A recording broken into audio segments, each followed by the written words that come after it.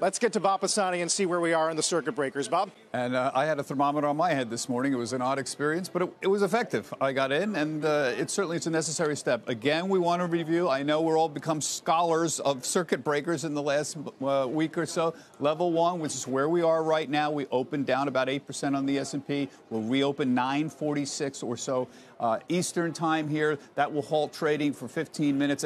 Level 1 and level 2 will kick in at any point up until 3:25 p.m. Eastern time. After that, there is no trading halt unless you drop 20%. Then you halt trading for the rest of the day. I know it's a little convoluted, but all of us gotten used to the business about this. We don't know where the market will open here. Obviously, we're down about 8% on the S&P, but the banks were weak this morning. They announced they're going to suspend. Most of the major banks are suspending their buybacks. The theory here that they're going to divert the money into loans. Let's hope that is indeed the case. But you see, these are pre-opens on the banks here, rather severe drops overall. Where's the support levels? Not necessarily mean a lot. I think the one thing here is 2,500. That was roughly the lows that we saw last week. Here's a 2-week chart of the S&P, but 2,500 would be an important support level. There you see we're breaking that here. After that, you're looking back here at December 24th, 19. That was 25.31 there. That was the close there, 25.31 on December 24th.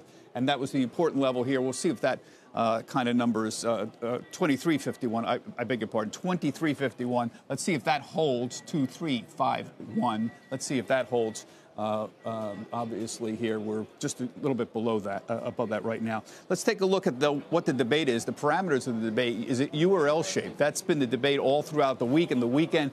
The U-shaped people argue that the service economy will bounce back in a few months. The L-shaped crowd, which obviously has the ascendancy right now, is arguing the bounce is going to take longer and that small business will be affected for much longer than just a couple of months. And as you can see, the market is acting like the L-shaped may be more likely than the U-shape. We'll see if that changes around. By the way, the V-shape is gone. You notice nobody's arguing about a V-shape. It's interesting that we're having buy recommendations today on a number of stocks. Caterpillar, for example, upgraded to buy from hold over at Stifel. There are people who are trying to call bottoms at this point. I think it's a pretty bold move, but you can see it's not really working. That stock's still down. We're waiting for that to reopen. Clorox, maybe more understandably, was upgraded to an overweight at J.P. Morgan. We're going to reopen in about 4 minutes. I'll be back on the floor.